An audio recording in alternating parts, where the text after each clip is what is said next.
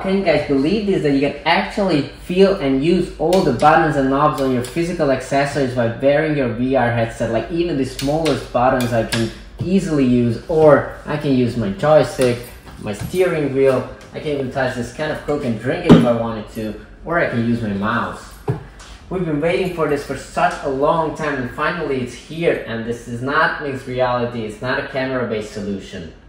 Hey everyone, I'm Peter from the ALVR team, and this is Infuse VR.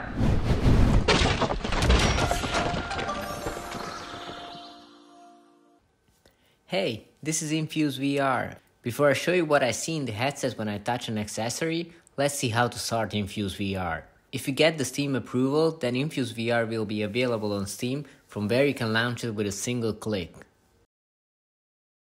Infuse VR will automatically launch Steam VR, and there you go, the software is up and running.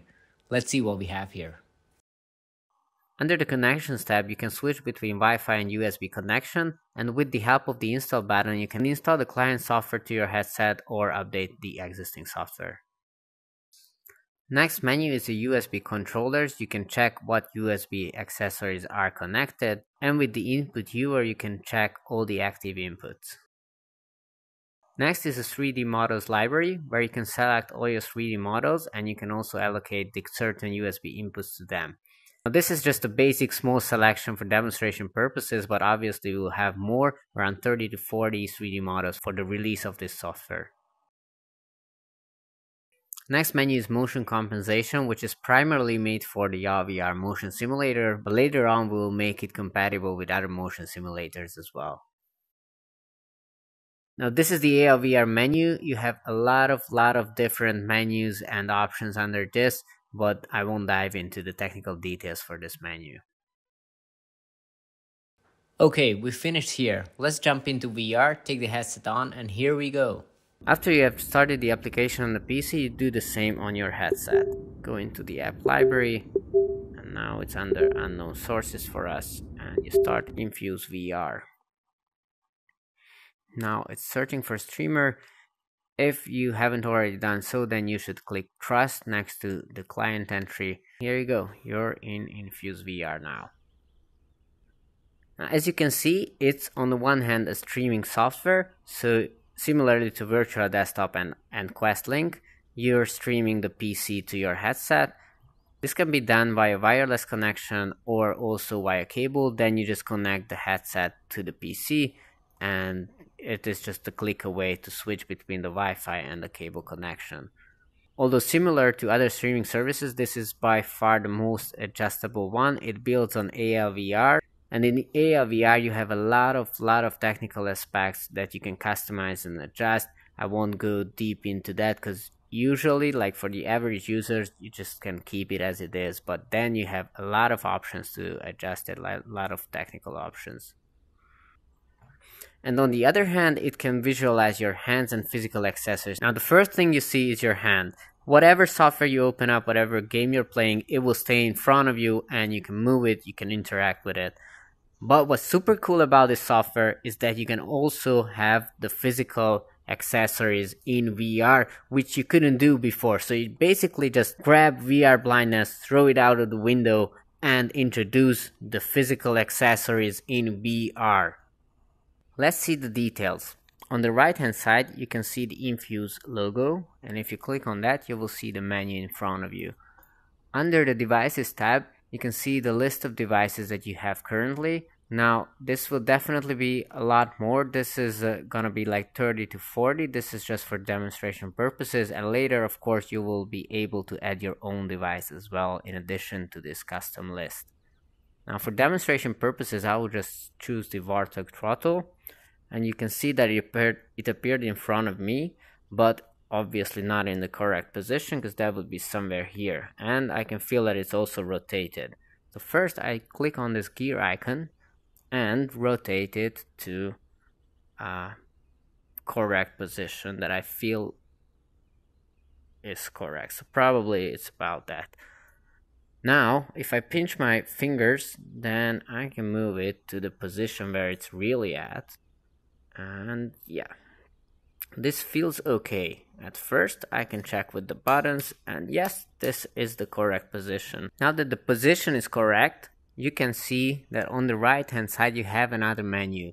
Here you can first of all turn off translate so that you cannot move the accessory anymore while you're adjusting the settings. You can either adjust these features for global, like all of the accessories you have visible in front of you, or local, which means only this particular accessory. I will keep it as local for now. With opacity, you can adjust how much you can see from the device, and of course if it's 0, then it's completely non-visible. If it's 100, then you can see it perfectly fine, but you cannot see through it. If you want to see through it, then you click the X-ray button, and then it's sort of transparent, as you can see. Now with the color, you can adjust it to have a custom color, for example purple in this case, and if you put the color on 0, then it will be the realistic color of the accessory. And with this last button, the rotate, you can turn that panel off, which you used for calibration. Now if I click rotate, then this left panel disappears.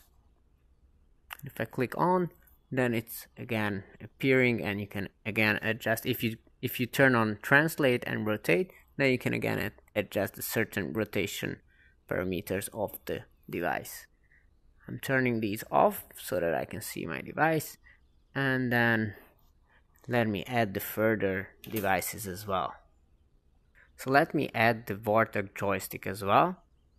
Here you can see the joystick. It's in a very odd position, but let us put it into the correct position, which should be somewhere here. And a little bit of rotation is also necessary for this case. Sort of like, yeah, something like this. But it's not moving. You can see that it's not moving. In this case, you should open the Infuse VR app, go to the 3D models, choose your particular peripheral, and then you can allocate which USB slot or which USB input to allocate to this particular model. Usually it's automatically allocated, but in this case we'll just set it up manually. Now you can feel that it's moving, and yeah, some further positioning is needed, I guess. So I'm recalibrating the device, and now it is in a correct position, I think. Now after this is in the correct position, you just simply turn the gear icon off, and then you see that it's working fine. Now let me add all the other accessories.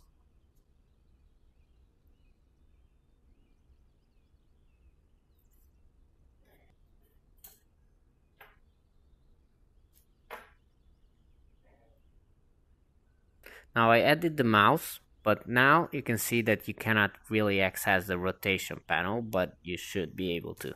In this case, you can just click here, move this panel out of the way, and then you go. So for example, mouse is in this position, then I should adjust it a little bit to, yeah, for example here, but with the mouse it's easy because you can just put the physical accessory to the position where it is. Now done with the mouse, let's continue with the other accessories.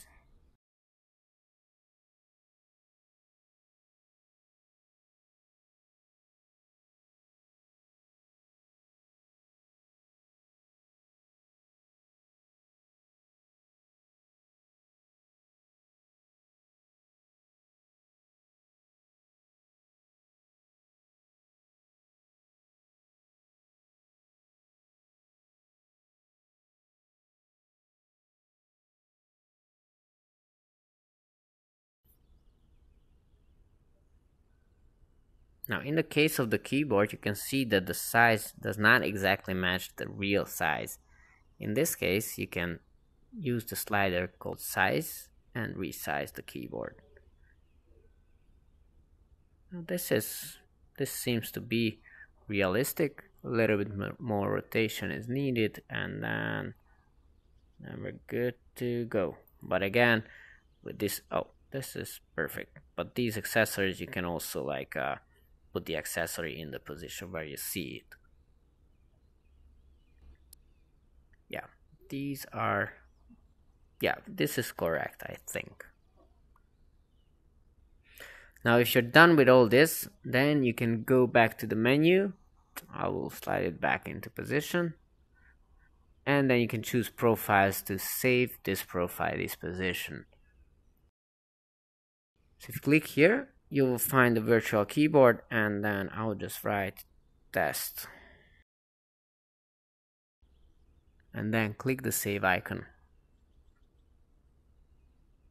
And now you can see that this is saved and you have this profile here.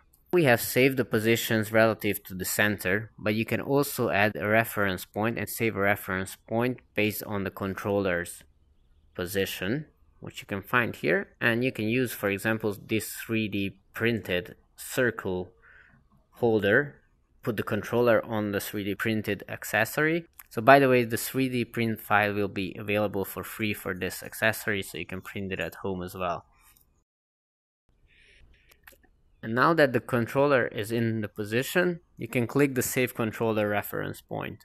And next time when you open this profile up and the physical position of the controller is at the same position, you click Calibration, and then all the accessories will be in the same position relative to the reference point that you have saved. So now you have all the accessories in front of you, and this will not disappear when you open your game up. So you will have the same setup in front of you, and you can interact with it and play the game with the steering wheel, for example, or the joystick and the throttle set. And this brings you to a whole new and very smooth experience, because you don't need to take your VR headset off at all while playing in VR. You can even have a drink, or you can touch the mouse and keyboard and navigate through your PC while playing in VR. Let's see it in practice. On the left controller, you push the menu button, and then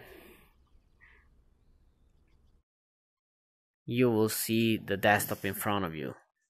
Now I see the desktop, and I can also grab the mouse and the keyboard because I can see them finally. We can start X-Plane 11, for example. Launch in Steam VR mode, play. Okay, I'm really excited about this. Let's see. Now with the help of the controller, you can start a new flight.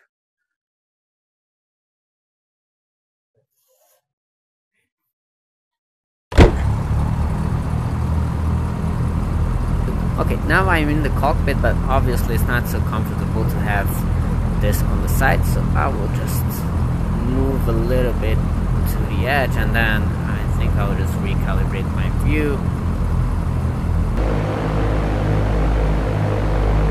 Okay, this is not too bad, okay.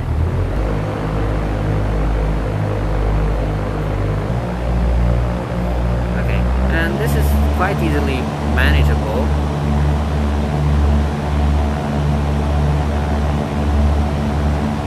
Of course, this is not the accessories of the Cessna, but you can see my point.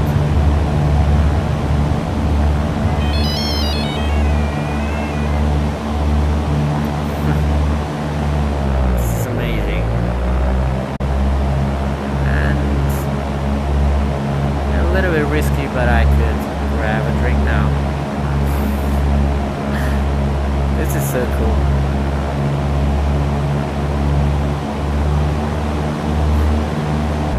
And I'm flying. I'm managing the aircraft with the accessories. These are pretty straightforward.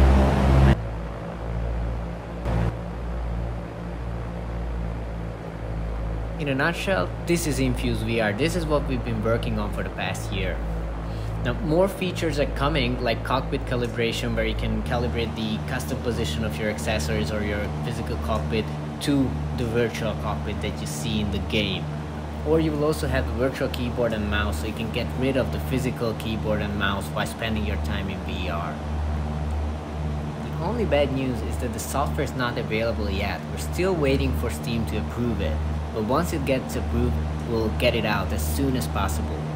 The basic features of Infuse VR will be available for free, That is motion compensation, streaming, hand visualization, and displaying on one single piece of accessory. This will all be for free. To access the premium features, you'll only have to pay $50. These premium features will include unlimited accessory visualizations, the use of custom-made accessories, cockpit calibration, and the virtual keyboard and mouse. We truly hope that you love the concept of Infuse VR. Please do subscribe to our channel here and also subscribe to our newsletter at infusevr.com.